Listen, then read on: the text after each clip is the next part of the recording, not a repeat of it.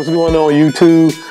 It's your boy Lamont Tyson, representing the Life Gains channel.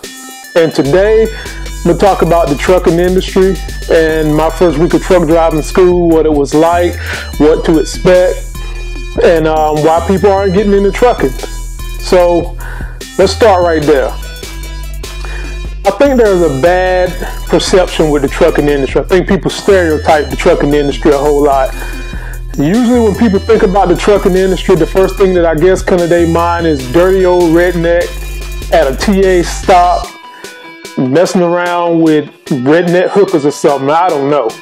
But I'm here to tell you that might be the vision back in 1972.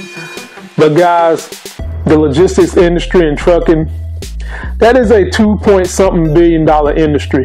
And there is lots of opportunity in it. There has not been any industry I have been associated with that has so many people so willing to give you advice and tips and help you succeed, because there's such a high demand for truckers, freight brokers, trucking companies, anything along the realm, you know. So guys, you might want to think about it. And starting salary here in North Carolina for someone getting into trucking is right around 36 grand. And I'm talking 1 month of education. Trucking school that I'm going to is Future Truckers of America. Shouts out to Mr. Bats. Guys, he is funny. He's a great instructor. He's also the owner, but he will have you laugh and you will learn a lot. And there's a real push for women.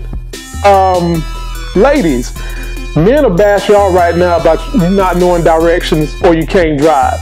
But the statistics say in trucking, women are doing better than men as far as accidents is concerned. So ladies, if you're tired of being a teacher in the state of North Carolina, you went to college for 4 years, you got $100,000 in debt, and you're only making 26 grand, maybe think about trucking. So guys, if you're in between a rut, the way I was, and I heard Clark Howard talking about the trucking industry, give it a try. You might be surprised. And so this is what happened on my first week of school. So if you're thinking about getting into it seriously, find you a good trucking school. In North Carolina, Future Truckers of America is the only one that's certified by the federal government. Not saying that the rest of them aren't legit, but Future Truckers has been through an audit process and another process for professionalism, and they're certified. And so, you know, that might be a good one for you to go to. But wherever you live at, you know, there's opportunities in trucking. Make sure you find yourself a good school. And so this is what you can expect if you go somewhere similar to Future Truckers of America. In North Carolina, before you can actually get behind the wheel, you have got to, it takes 14 days having your permit. So what I did was, before I even started truck driving school, I studied up and got my learner's permit. And the first week of school, all that they're doing is teaching you what you need to know to get the learner's permit, because some people didn't have it. So take that in mind. And then first day of class, we got to know each other. We had to go get drug tested. Yes, guys, they drug test you. That doesn't mean that if you've got criminal history that you can't get in school. You can, depending upon what it is. But they will drug test you, so be warned. If you're out there smoking a little ganja or whatever, kick the habit, man, before you get to this point, because this is life-changing money.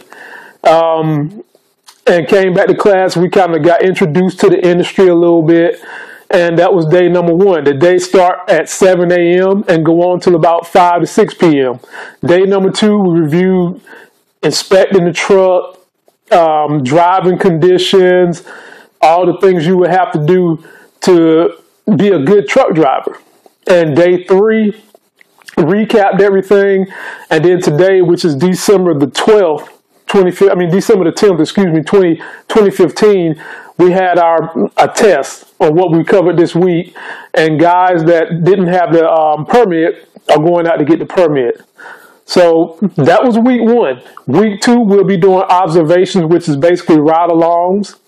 For those in the medical history, you know, you do all your book work first, then you go and do clinicals, and you're following along someone in the field. Same thing in trucking.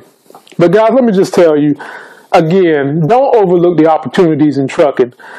You might have a 4-year degree in accounting. come get some experience with the CDL, work for a company doing their accounting. You might have a background in anything else. My background is in respiratory care, oxygen, and all that, which got me thinking I might want to go toward something, a tanker, something dealing with oxygen, maybe work my way up in management. So like I said, the floor right now in North Carolina is 36 grand. But depending upon how long you want to stay in it, you can make up your own ceiling. So guys, that's all I got to say today. I'll follow you up next week, week number 2 of truck driving school. Don't forget to like that video, comment and subscribe. Go out there and get yourself a life game.